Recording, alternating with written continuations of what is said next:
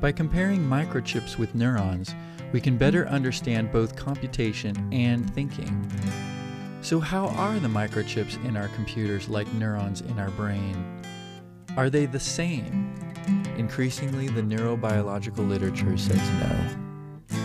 In digital, the relationship between inputs and outputs is fixed. The possible inputs are very limited and known. The output is also known. The outputs to this digital logic gate will always follow this simple table. If it doesn't, the computation fails for this gate. A neuron is often compared to digital logic where synaptic inputs are interpreted as digital inputs. Perhaps, but this is where the similarities end. Whether or not a neuron fires is not knowable like the simple table for the digital logic gate. Each neuron is unique like a fingerprint, unlike digital where each circuit functions predictably.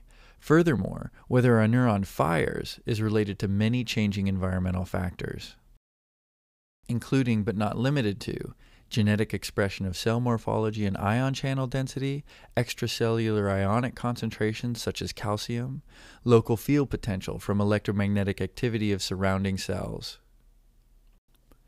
There are many, many more factors that determine the behavior of any one neuron.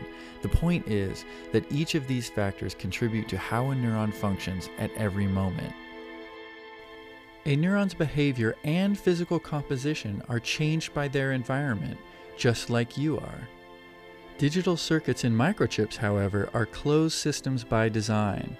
Their behavior and composition are not affected by their environment. Understanding these differences helps to better understand microchips and brains, computation, and thought. With this understanding, you can help improve both.